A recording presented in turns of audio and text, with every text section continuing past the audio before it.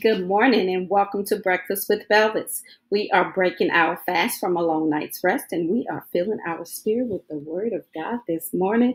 So let us get started. We will be coming from Psalm 49, starting at verse 5, which reads, "Why should I fear in times of trouble? The iniquity of my foes surround me. They trust in their wealth and boast of their abundant riches. Yet these cannot redeem a person or pay his ransom to God. Since the price of redeeming him is too costly, one should forever stop trying, so that we may live forever and not see the pit." I have read Psalm 49 verses 5 through 9, and my takeaway verse for today is found in verses 9 and 10, which reads, "Since the price of redeeming him is too costly, one should forever stop trying, so that they may live forever and not see the pit."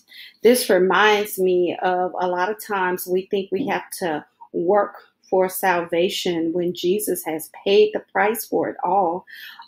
He died once and for all for the redemption of our sins, that we may have a right to the tree of life and we may have a relationship with the Father in heaven. So um, this says, stop trying.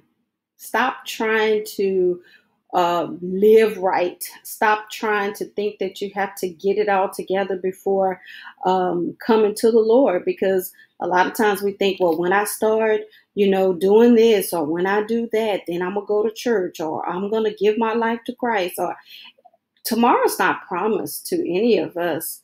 And we need to take advantage and redeem the time that we have right now. And He is calling out to each of us to come to Him, to live for Him, to trust Him, because He loves us. He loves each of us. So I encourage you this morning to know that you are loved by God and that He is concerned about you. He is interested in you and He wants a deeper relationship with you. So thank you for breaking your fast with me this morning and allowing me the opportunity to walk alongside you. And that's what this is all about us coming together as a community of believers to just get into the Word of God. And those who just struggle, because it's not always easy, who struggle with just having the time or um, taking the time and or where to start or what to do. So I just want to walk alongside you. I thank you so much for joining me. We have created a new Facebook group for Breaking the Fast. So if you have not joined the group, please join the group. It is an open group, open to everyone, just as Jesus is open to everyone.